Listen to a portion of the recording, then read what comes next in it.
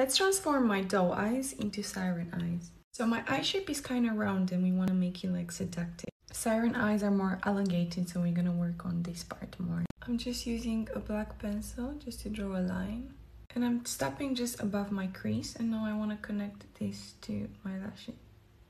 Then I'm also connecting this wing to the crease, just like that. Some over here and over here.